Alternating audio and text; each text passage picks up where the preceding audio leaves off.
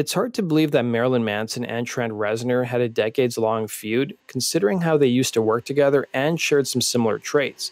Today, let's explore the feud between both musicians.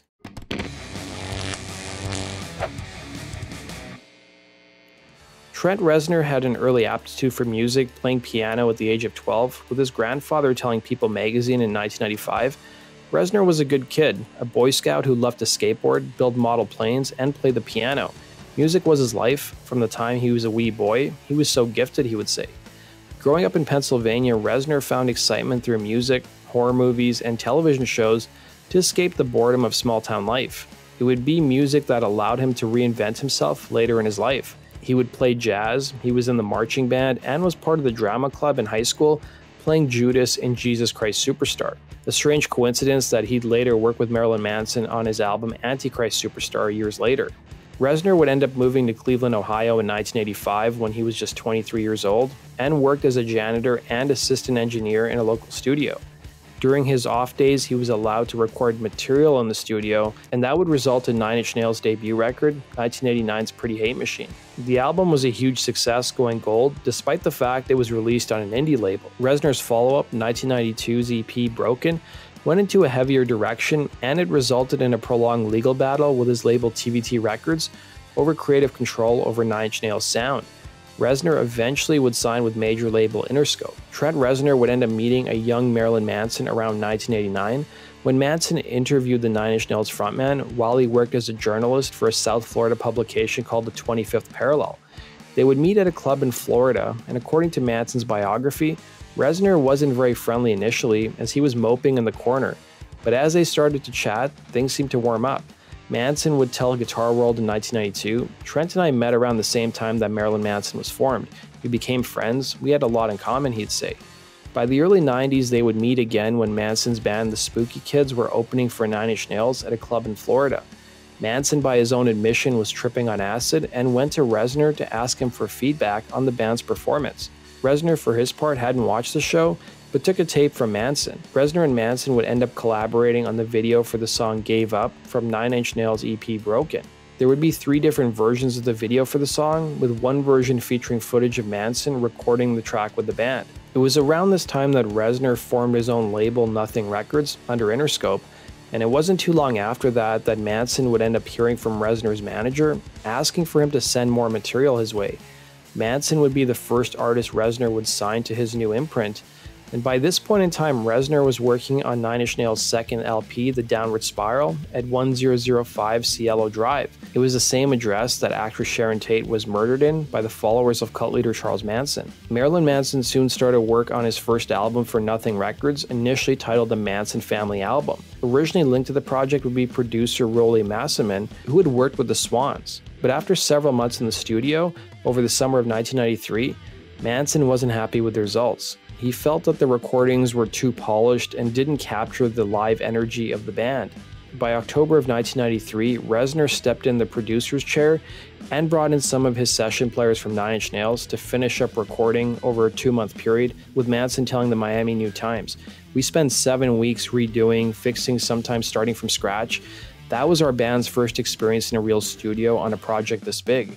We didn't know what to expect. It was 14-hour days with the team, Trent, Alan Moulder, Sean Bevan, and me bringing out the sound," he'd say. When the album was submitted to Interscope to release in early 1994, the label initially rejected the record, citing concerns over references to Charles Manson. It had turned out around this time that Interscope's parent company, Universal Music, was dealing with the backlash that Guns N' Roses had initiated when they recorded a cover of the Charles Manson song Look at Your Game Girl as a hidden track on their 1993 album The Spaghetti Incident a few months earlier. Side note guys, I've done a whole video on that controversy, the link is down below. The name of the album was changed to Portrait of an American Family. Satisfied, Interscope put out the album, but it was a slow burn, taking almost a year to catch on. The album's success was spurred by Manson's 1995 EP Smells Like Children, which produced a monster hit with the group's cover of the Eurythmics song Sweet Dreams. Manson would admit in his book that he butted heads with Nothing Records over what song to release as a single. The label instead wanted to put out his cover of Screaming Jay Hawkins' song I Put a Spell on You. Sweet Dreams was Manson's first big hit on MTV and introduced a lot of people to a shock rocker persona. The following year, Manson began work on the group's second LP, Antichrist Superstar. Up until this point, Reznor had produced all of the band's releases, something which didn't change with their next album. Manson would recall to Rolling Stone how one of his dreams served as an inspiration for the album, saying, "I started having dreams and visions of the world being destroyed and me being the only one left. It was like an ultimate retribution for all the things that have happened to me growing up. One dream took place sometime in the future. It may have been in Fort Lauderdale. Entertainment had gone to such an extreme that they had taken people and made them into zombies, almost just for entertainment's sake," he'd say. Antichrist Superstar would be recorded over an 8-month period, and it was a tumultuous time for the group. The band's behavior in the studio was destructive, resulting in damage to both the building in addition to the band's equipment. During the recording of the album, guitarist Daisy Berkowitz left the group after having much of his equipment destroyed by both the band and Reznor. Twiggy Ramirez would end up playing a majority of the guitar tracks on the album, and the record also resulted in a lot of creative tension between Reznor and Manson. Manson would claim that Reznor was responsible for starting the feud in the studio, telling Howard Stern, "Trent came to me and said we need to stop doing drugs. The very next day I stopped doing drugs, then things changed and I was the nerd." Reznor, according to Manson, didn't clean up, and soon enough Twiggy Ramirez and Reznor were making fun of Manson, calling him, and I quote, "Arch Deluxe." Arch Deluxe was a reference to a hamburger that McDonald's was marketing at the time, exclusively to adults. Following a fight between Reznor and Manson in the studio, the producer kicked the frontman out, only to take a hammer and destroy the hard drive that contained what many thought were the masters for the album. In the years that followed, Manson thought that the masters were lost, but it would turn out they were never on the hard drive that Reznor smashed. Antichrist Superstar would be the album that made Manson a household name, a staple of MTV, and filled religious conservatives with fear. Manson would take on a larger-than-life persona with the media and religious organizations, making him public enemy number one, and recreated the fear of the satanic panic. His concerts would be picketed, he would be barred from playing state-run venues, and became the scapegoat for many of the problems America's youth were facing. Some states, including South Carolina, offered Manson money not to play their state, and schools in Florida went as far as threatening to expel students who attended his concerts. The following year, in 1997, the David Lynch film Lost Highway would feature musical contributions from both Manson and Reznor, who were still wrapping up Antichrist Superstar. The project supposedly took Reznor off of Manson's album for a little while, and it only added to their strained relationship. Manson would also make a cameo in the film with Twiggy Ramirez. It was initially reported that Lynch asked Manson to score the soundtrack, but the job eventually went to Reznor. Manson would end up leaving Nothing Records shortly afterwards. The following year, Reznor would be interviewed by Spin magazine, where the publication wrote the following: "Unlike many musicians, Reznor is savagely aware of his place in the current strata of pop stars. He constantly compares himself to other musicians, saying that he can't write 1,000 songs like Billy Corgan, that he's not as careerist as Marilyn Manson." Reznor would end up returning to Nine Inch Nails in 1999 to put out the group's third LP, The Fragile. Featured on the album would be a song called Star Effers Incorporated, or as MTV put it, Star Suckers, which some interpreted as a shot at both Courtney Love and Marilyn Manson. The irony of the diss track was that it spelled the first sign of reconciliation between Reznor and Manson. Manson would end up appearing in and co-directing the music video for the song. He would also make a surprise appearance at Nine Inch Nails concert on May 9, 2000 at Madison Square Garden in New York City to perform the track. The concert also saw Manson perform his own song Beautiful People with Nine Inch Nails. Here's MTV covering the reunion and interviewing both musicians. "We shouldn't be competing. There's much more terrible music out there that we should unite against." You remember a phase where every time you open up Rolling Stone, there's a picture of Michael Stipe popping out of somebody's underpants. And then it was Billy Corgan everywhere. Everywhere. We don't want to make a video that seemed like we're bitchy because Limp Bizkit's doing better than we are in their minds. So look, I'm not going to say Limp Bizkit sucks, you know? You know it, I know it. I'm not going to say it. It was around this time that Reznor would speak to Kerrang! Magazine, where he also confirmed that himself and Manson shared a mutual hatred of Courtney Love, while also reflecting on his new relationship with Manson, saying, "It felt really good to see the guy again and hang out. I reluctantly missed him. We were like brothers, and I couldn't even tell you why we fell out.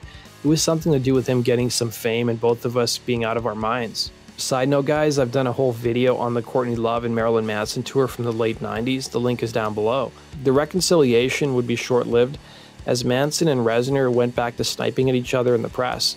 The source of the escalating tension was said to be the masters from Manson's first several albums, that he wanted access to as he contemplated putting out reissues. Manson would tell an interviewer when asked about reissuing his first 3 albums, "I'd like to say yes, but there's a legal matter pending that I can't say too much about." It's very hard to believe this, but representatives from Nothing Records have indicated that they are not able to find or have lost the master recordings to my first 3 records. It's not something you would ever let happen in musical history. I would imagine something like that could only be intentional. If not intentional, it would have to be done only through complete disregard. Now that Nothing Records doesn't exist, I think there's only 1 or 2 people responsible for that. Out of those 2 people, there's only one that really has an opinion of me that is voiced very often, he'd say. This, coupled with the fact that Reznor got sober in 2001, led to the Nine Inch Nails frontman keeping a distance between himself and Manson. Reznor would claim to outlet WENN. I'm not blameless for sure, but part of it is that we were friends. I was helping him out, then he's on my label, then he's opening for my band, and the competitive nature of it got to him. I'm disappointed, but you lose friends along the way. There's a toxic element to him that probably wouldn't be healthy for me to be around, he would say. In 2004, Reznor took another shot at Manson during an online chat with fans. One fan would ask Reznor if he was planning on covering any songs in the future, to which he responded, "I was hoping to do something unique and pertinent, like do an exact cover or replica of the song Personal Jesus, but it was already taken." This comment was meant to be a shot at Manson's cover of the Depeche Mode track. Fast forward to 2009, Reznor would give an interview to Mojo magazine, again blasting Manson, saying he's a malicious guy and will step on anybody's face to succeed and cross any line of decency. Seeing him now, drugs and alcohol now rule his life, and he's become a dopey clown. Several years later, in 2011, Reznor was asked whether he'd work with Manson again, responding that Manson is, and I quote, "a talented person," and that "we've had our problems, but I wear suits, I'm an adult now." The following year, Manson was interviewed by Arizona Central, where he discussed their relationship, saying, "I don't have any bad feelings towards him, I really don't. He helped put me into this world, and I went my way, and whatever happened, happened. I don't think you should go back and fix things that have already been done anyway. I don't think there's tension. I don't think we ever really had a lot in common. We had a certain sense of humor in common. He was always more of a jock and I was more of a burnout," he'd say. Then in 2015, Reznor would talk to Rolling Stone, where the topic of Manson came up again, saying, "I mean, I really haven't thought much about the guy. I wish him the best, and we were good friends at one point in the past, and we became not such good friends. People change, and I don't go around carrying it on my shoulders at all. So I've said many, many stupid things in my career. That wasn't as bad as some, so I'm glad that you focused on that one. Notice I didn't deny saying that, or my feelings didn't change," he'd say. In 2017, Manson confirmed to radio host Howard Stern that the beef was water under the bridge, and that he was now open to collaborating with Reznor. He would reveal that Reznor still had the masters to Antichrist Superstar, and the reunion was initiated when Manson was watching the documentary The Defiant Ones about Dr. Dre and Jimmy Iovine. That documentary also featured an interview with Reznor, and Manson would admit that it made him nostalgic for their friendship. It was around this time that Manson and Reznor appeared to start talking again, with Manson telling interviewer Zane Lowe, "He's the one who actually sent me an email. We had sort of mended ways after a long time through Tyler Bates, strangely enough. He goes and he said in the email something along the lines of, 'It really pisses me off that music's not dangerous anymore, and it reminds me of how great you were, and I was at the time and the era,' he'd say." Then in 2021, news broke of Manson's alleged mistreatment of several high-profile women over the years. Manson would end up losing his recording contract and be dropped by his manager.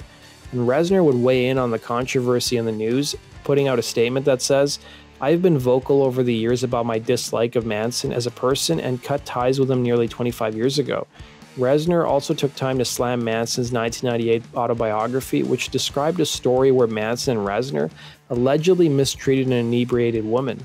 Reznor would go on to write, "As I said at the time, the passage from Manson's memoir is a complete fabrication. I was infuriated and offended back then when it came out, and remain so today." The passage in question was allegedly part of an unpublished 1995 interview with the now defunct Empyrean magazine. The story was removed from the interview because the editors had concerns over unethical procedures that were used to get information from Manson. That does it for today's video, guys. Thanks for watching. Be sure to like button and subscribe, and we'll see you again in Rock and Roll True Stories. Take care.